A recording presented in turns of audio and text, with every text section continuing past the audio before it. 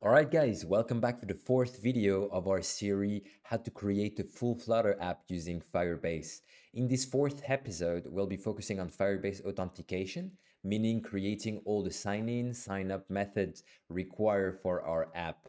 So let's jump right into it. So we are here in the code and actually I've navigated under packages, user repository, lib, source, and to the Firebase user repository.dart.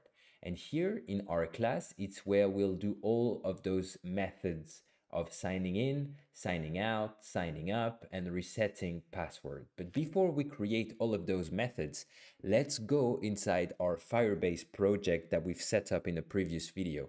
And here you'll want to navigate on the authentication service on the left. And here we'll set up new sign-in method. So you just click right here and you see you have a bunch of options right here. We'll focus on email and password because that's the pretty much the easiest to set up. Not talking about the anonymous method of signing. We could, but here it's really about learning how to do real world stuff. So click on email and password and enable here the email and password. Don't enable email link, you can, but here on this tutorial, we'll just focus on that. And then you can go ahead and save that.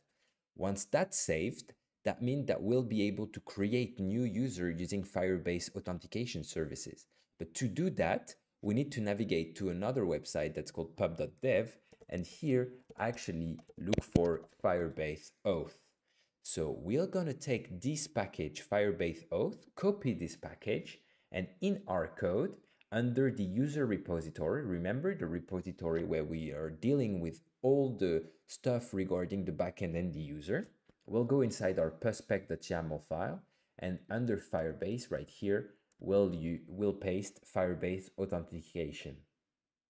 So once that's done, we can actually start creating this class, actually this Firebase user repository class. But remember, once we created the app structure, it implements the user repository, and user repository is just right here. It's this abstract class that we have right there. So perhaps before doing anything, we'll create those sign in, sign out, sign up, and reset password method right there. So first we'll want to create a sign in method. So this sign in method will be basically taking an email and a password, and it will be a future because all the calls that we'll make to the backend are going to be asynchronous. So we need it to be a future. So that's what we're going to do right here. So sign in, and then in our file you have sign out. So basically sign out or log out, that's the same. So we will as well add this method right here. We have as well sign up. So sign up works the same basically, except that we'll take a user as a parameter and a password as well. So let's go ahead and import a user repository.dart in order to access my user class. And lastly, we need our reset password method. And we can go ahead and save all that. And you see that you have some errors appearing in our Firebase user repository because it implements the user repository abstract class, and we need to override those methods, those abstract methods that we've created. So you can go ahead and create those 4 overrides. And basically it's creating for us the logout, the reset, the sign in, and the sign up method. So I will just reorganize a bit everything. So let me take the sign up and put it at the very top, as well as the sign in method that I will put just under right here. And then we are pretty much good to go. Perfect. So before we actually start implementing those methods, I want to create a Firebase authentication parameter in our class. So basically, we'll do that at the very top right here. And you'll see you have an error, but that's very much easy to fix by importing Firebase authentication. So once you have that created, you need actually a constructor for our class right here, and we'll create that just over there. So Firebase user repository constructor right here, and it's taking a Firebase Auth a parameter, but if not, we are just pasting it Firebase Auth.instance, And right here, we'll be using this Firebase Auth parameter throughout our different methods in order to create the stuff that we want. So let's go ahead and create the sign up method right here. So first, we want to add this. So we want to add everything inside a try catch, because if something bad happened, at least we'll know what hit us. So you want to go ahead and do that pretty much all the time in your methods, and add a rethrow. So basically it's going to display in the console right here if something bad happens, and throw back the exception up the food chain if something happens. And here we'll implement actually our method. But before we do that, you see we are expecting a future. So if you have a future, you need to make your function asynchronous. So right here, I will paste that. So basically our user is going to be waiting the Firebase Auth parameter that we just created, and using the method that's from Firebase Auth, create user with email and password, that's taking the email as well as the password, and we can access the email directly from the my user right there. So that's very much done. But what we want to do is actually, because remember in our user, we have an ID parameter, right?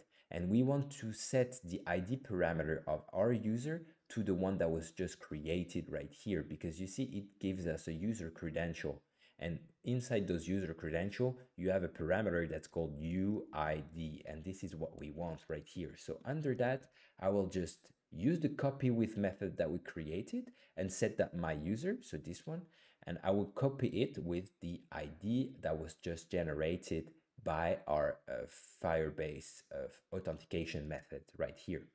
And then remember, I want to return a user. So that's exactly what we'll do right here. Return my user. And that's pretty much done for the sign up method. Very straightforward. So I will collapse that.